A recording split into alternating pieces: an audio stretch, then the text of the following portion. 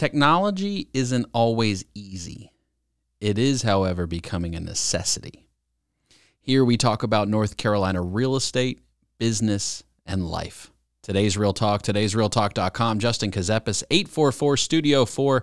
That's the number if you've got a question for our Q&A session at the end of the show. Going to have Representative John Hardister out of District 59, Guilford County. He is the North Carolina House Majority Whip, also a primary on North Carolina House Bill 776, an act to allow remote electronic notarization technology. COVID, whenever it landed in 2020, everyone had to go to their homes, utilize technology, the infamous Zoom conferences that still continue to this day and will likely not go away for quite some time, brought on a push.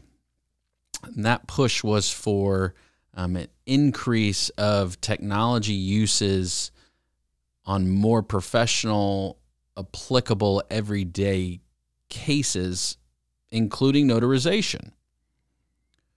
As a closing attorney, I recall many a times thinking to myself, and this is me being honest, why must I separate all these pages, have the client sign them, notarize them after printing them off, scan them back in, mail them, shred everything else that's in between, and go right back to a digital format of documents?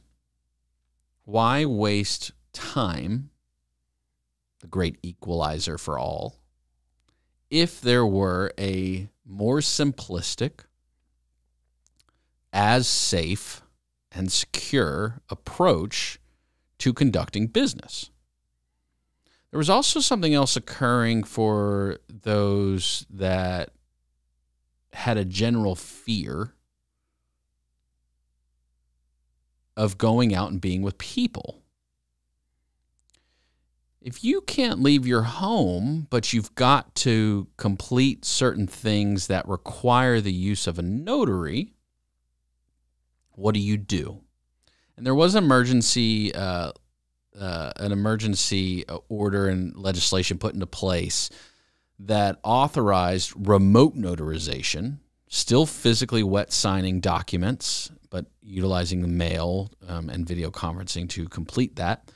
But now we're moving into a pure electronic realm where the notary is utilizing an electronic stamp on a document completed via a web application of some sort that allows us to not have to be in the same room, yet complete the documents in the moment electronically you sign it.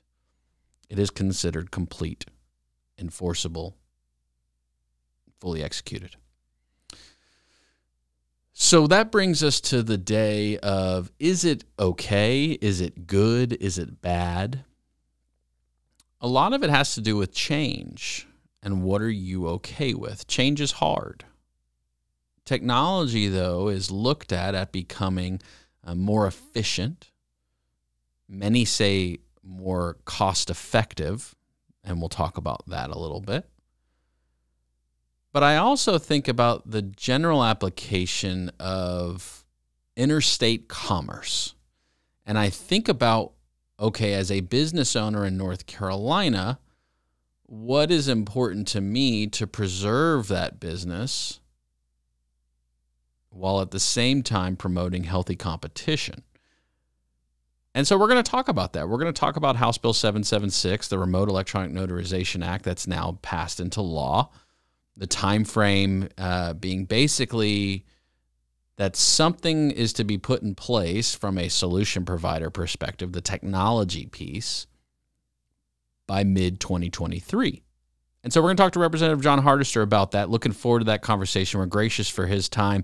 There were other primaries on the bill. To be fair, we did reach out to all of them to give them an opportunity to come on and discuss the bill. Representative Hardister was the one who agreed to come on.